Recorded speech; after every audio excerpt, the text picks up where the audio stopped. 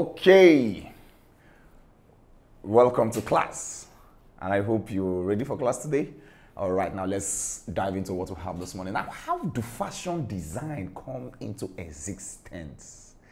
That is one question I want you to ponder over. How do fashion design come into existence? Have you ever thought about that? What exactly are the formulas? What makes fashion what it is? Why is fashion everywhere you go online? Fashion, fashion, fashion, fashion. What is the key rudiments of fashion? Now, this is the question I want you to ponder over while we'll go through this topic and while we go through this subject. Now, today we'll be talking about textile design. And this is a 3-module course. So we're going to do the part 1, and then we're taking the part 2, and then finally we'll go over to the part 3.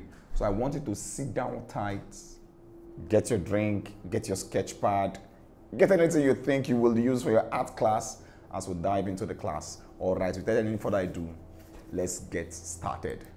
Okay, now what are the objectives of our class, of our lessons today? Now, the first thing we're going to look at, we're going to define textile. What exactly is textile?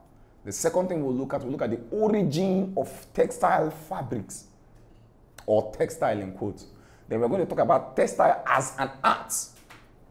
I'm going to look at textile as an art. Then we'll treat the concept in textile making.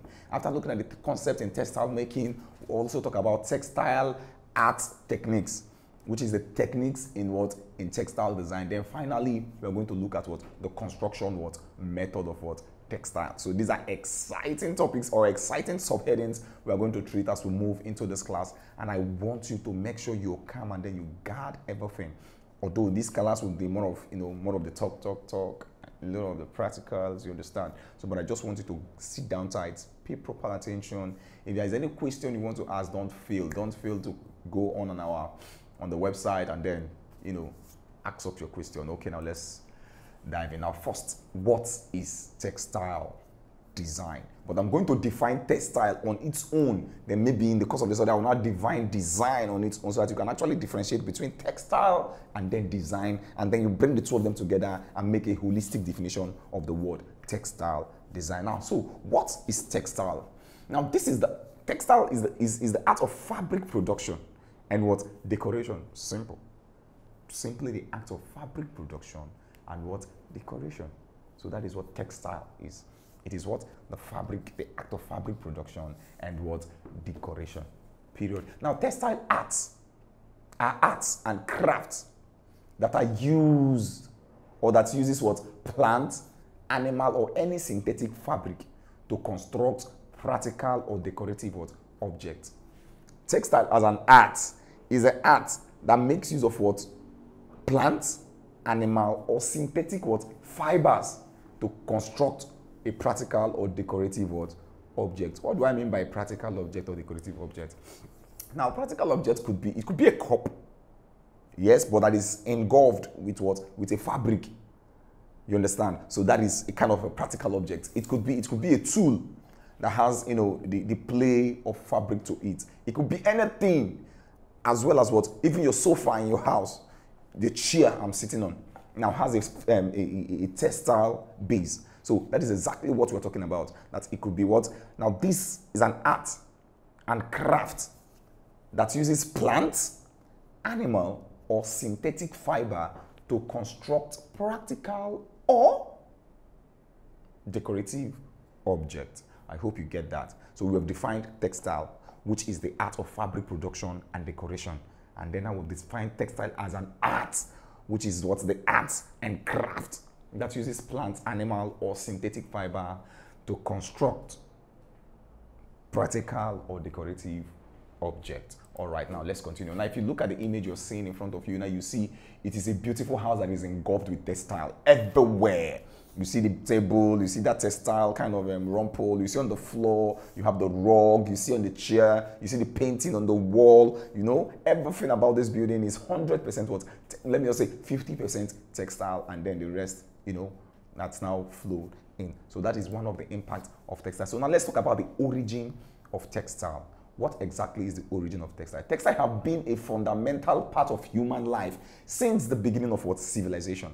So it has been there. It has been a part of human life since the beginning of innovation. Now, for those of us that are Christians, we can actually link textile as early as Adam and Eve, because that was even when God created the first textile design, when he killed a lamb and used it to make clothes. Meanwhile, Adam has already practicalized it with the leaf, used leaf to cover his nakedness and that of his wife. That is if you're a Christian. Well, for the Muslim, I don't know, or anything I don't know about, but I'm just talking from a particular perspective, from this other Christianity perspective. That is the one I'm more familiar with. But however, that is, textile originated is a fundamental part of human life since the beginning of civilization. Now, the method and materials used to make them has expanded enormously, while the functions of textile have remained in the same, has been constant. The function of textile has never changed. In as much as the fundamental, the materials that are used has evolved, have changed, have increased, but yet the functions of textile has been constant. That's remained. That is why textile is what ancient of days. You understand that so far as man lives, there will be textile. Maybe I don't know the new invention that will come up to replace it, but for now, it has remained the same. Now, there are many functions of textile, whether it be for clothing or something for decorative or household, for shelter, for anything. There are a lot of functions of textile. So in case they ask you list 5 functions of textile, now you know where you're coming from. For clothing, for decorative method, for housing, for shelter, for this, for that, you can add your own. So those are the functions of textile. Now, if you look at the image you're seeing, now you see a lot of textile fabric. Now, those fabrics can be used for several purposes. It could be used for table cover. It could be used for, for, I don't know what you call it, for towel. It could be used for window blind. It could be used for center rug. It could be used for match your carpets. It could be used for anything. And then it takes time and what's consistency to deliver the needed result while making a textile design. So we are still talking about the history of textile. Now, the history of textile art is also the history of what? International trade.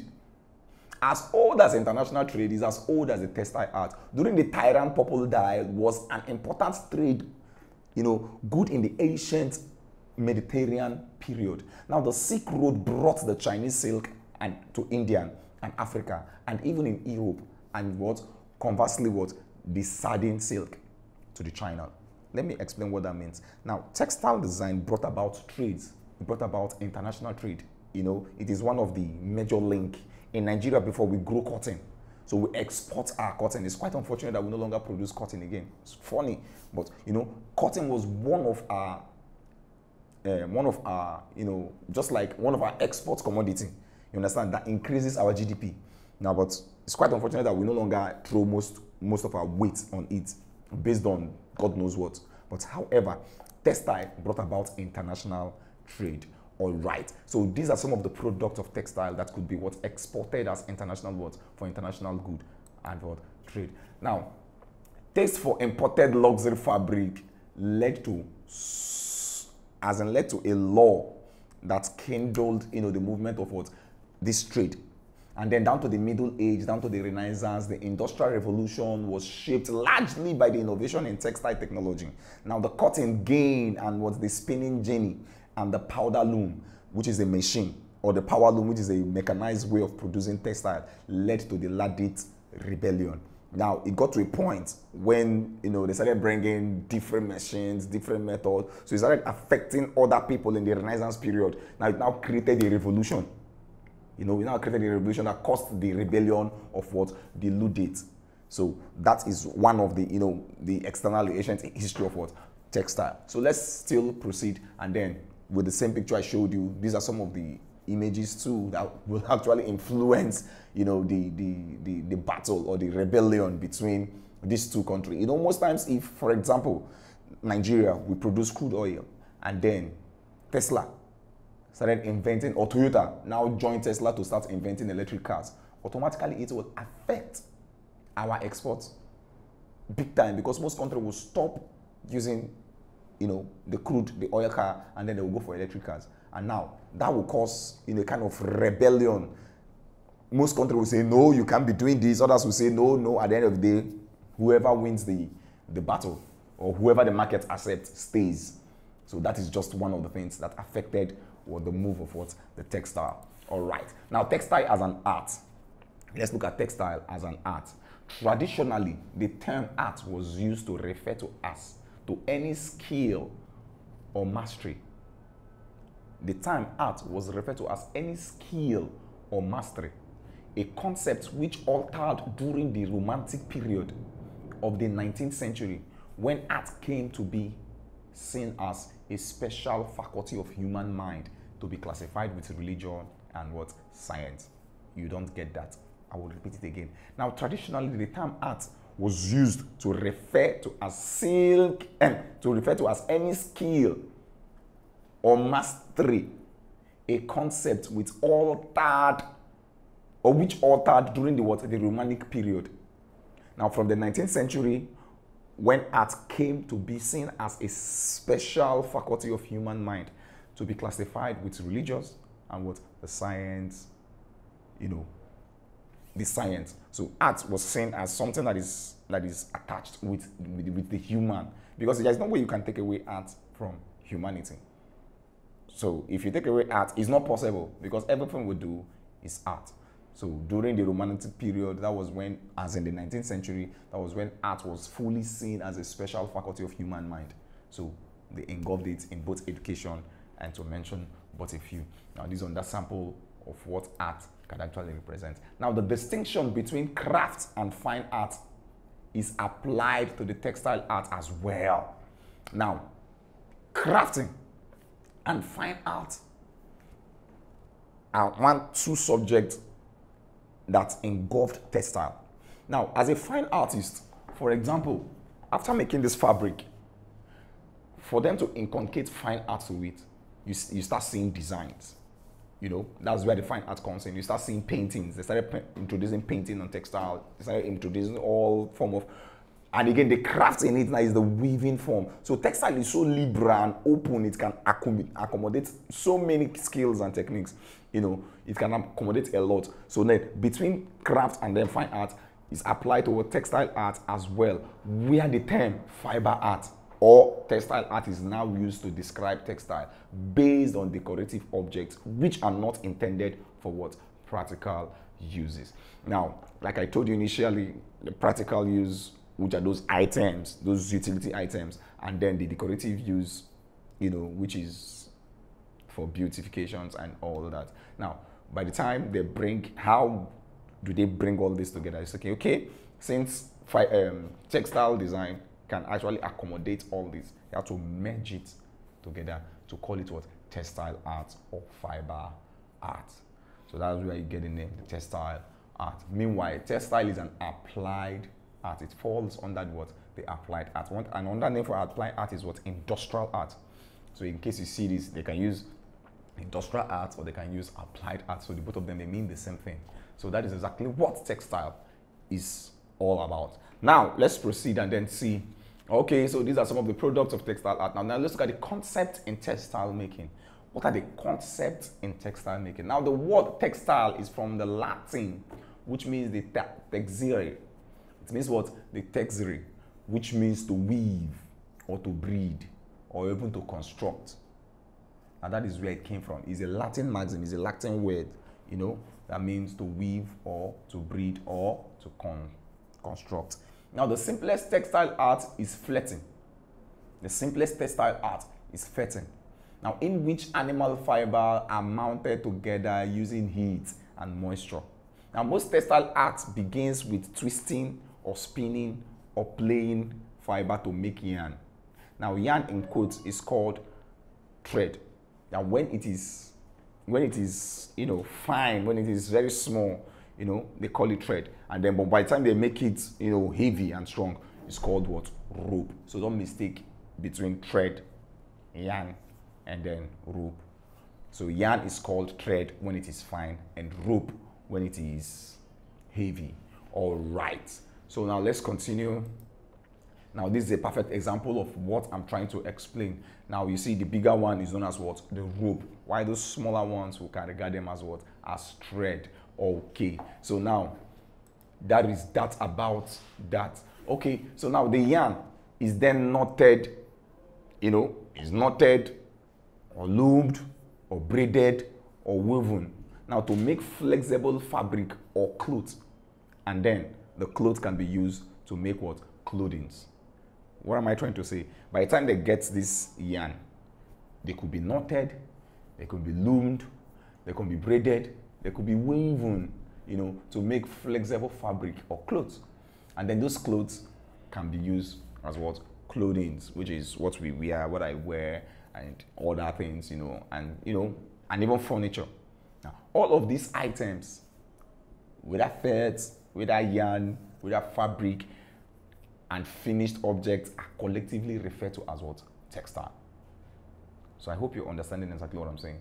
So all of these, call it felt, call it yarn, call it finished objects, call it decorative medium, they all refer to as what? Textile. So far so good. We've been talking about the history and the process, the concept, the use, the functions of textile, but we'll go down in detail to break each and every one of these things so that you can actually get them in full. Okay, now looking at this, you see how they twined yarn, as in the sleek yarn, weave it, loom it, in order for them to achieve this texture you're seeing on your screen. Now that's the power of yarn, how useful it is, how it can be played with to create things. All right, so that is one example. All right, so now textile art techniques. Now let's look at the techniques in making textile. The textile art also include those techniques which are used to embellish or decorate textiles.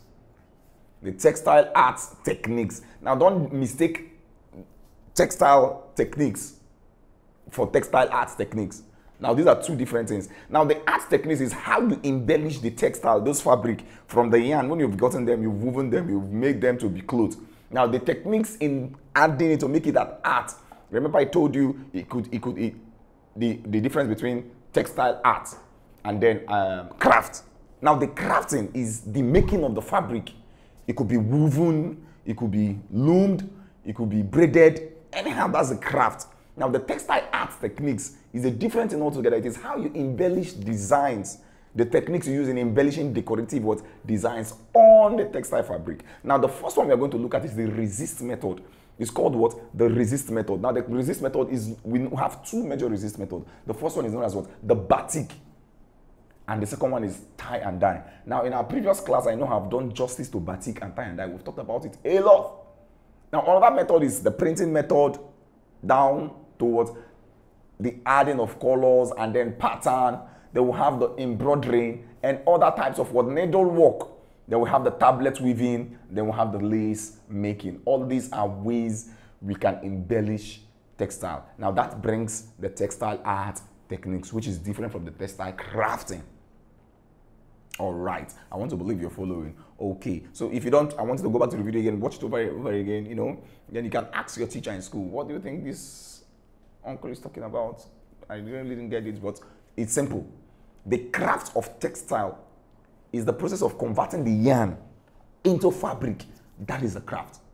Now the textile art techniques is the art of embellishing decorative designs or motif on the textile. That is the two different ways of differentiating these two things so that you don't make mistakes about them. Now, this is looming method. This is exactly what I'm telling you. Now, this is the craft of textile. It has gone out of rope. It has gone out of an ordinary wool. It has gone out of an ordinary cotton down to yarn. The yarn now is now being loomed into a beautiful ashoke, adire, anything you want to call it. All right, so that is that. Okay, now let's continue. So this is exactly what I'm trying to explain. Now those yarn has been played with in several ways, maybe with needle, with weaving. This is automatically, this picture you're seeing is an installation of what textile design is all about. So these are different methods of playing with textile. All right, so now let's continue. Now let's look at the construction method of textile. The construction method. Now we've talked about the textile arts.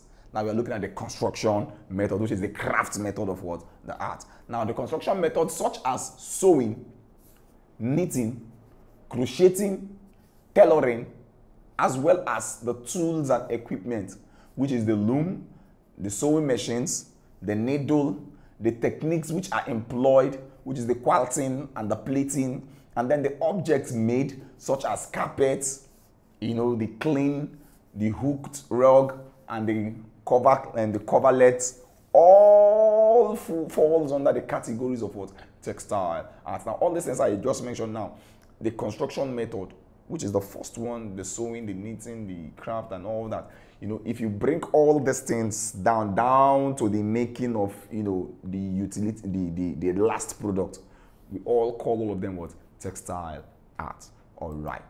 So now this is the picture of a lady, creating a beautiful, I don't know what they call this. It could be ashoke, it could be Indian material, it could be anything that she's making.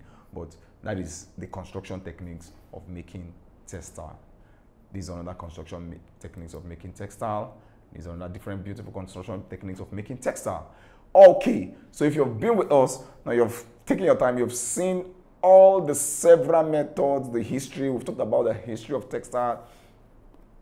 All these were what some of the things we discussed during the course of the study. Now, in summary, let's look at some of the things we talked about. First, we define textile. I asked you a question, what is textile? What do you think textile is? And in which we talked about the formation of yarn down to the decoration of, to make it a fabric. And then we talked about the origin of fabric. And then we also talked about the textile as an art. We also discussed the concept in textile making. We talked about textile art techniques. And then we also talked about the construction method of making textile. These are the things we covered in the course of the study. So I'm going to ask us some questions. I'm going to do some Q&A, and then we'll now go over to our road where we'll now try our hands, in answering some wire questions, some basic questions, some jam questions, and then we'll get it. Now, the first question I have there on my screen is, what is the origin of fabric? Yes, we talked about it earlier. How old? Where did it start from? I could remember I explained something in details based on my understanding from my religion background. So what is the origin of your own fabric? Then number 2 question I want you to answer is, explain textile as an art. Explain textile as an art. What they're automatically telling you is to discuss textile. So talk about everything we've just learned. So if you cannot answer any of those questions, I urge you to go back, then go through the video again and again, so I can have answers to this question. All right, so now let's go over to, okay, now let's answer some simple questions, from your BSA, your YA questions, and then try them. All right, you're very familiar with this word. Okay, so now the first question I want us to try our hands on now is question 1. Which of this material is synonymous to batik and tie and dye? Now, this is talking about the act of textile. So which of the material now that is synonymous to this? I will advise you go look at our previous videos, to enhance what we just learned now. So some of the materials, we talked about the resist method, and I could remember I explained a little bit about it that relates to, the pattern of decorating fabric is a resist method. So we use either rope or wax. That is, now they say which of this material is synonymous to batik and tie and dye. Now then we'll have wax. Wax is synonymous to batik alone. Soda is synonymous to tie and dye. Raffia, beads, and then stretch. So which of them, starch rather, which of them is synonymous to batik and tie and dye? So now the answer is raffia, rope. Raffia, you use rope in both batik and then in tie and dye. So that is one of the materials that is synonymous to tie and dye. All right. So now let's take another question.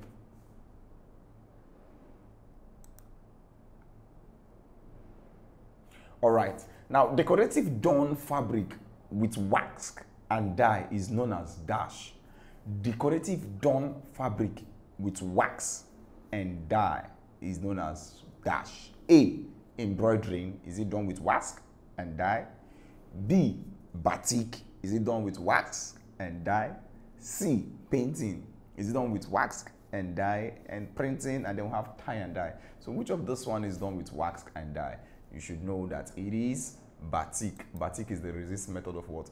Tie and dye. So that is the correct answer for that. So we use it to decorate fabric. Batik, you use wax to block some of the places you've made your design so that the color or the dye would not flow in, you know, to dent those places you don't want your color to dent. All right.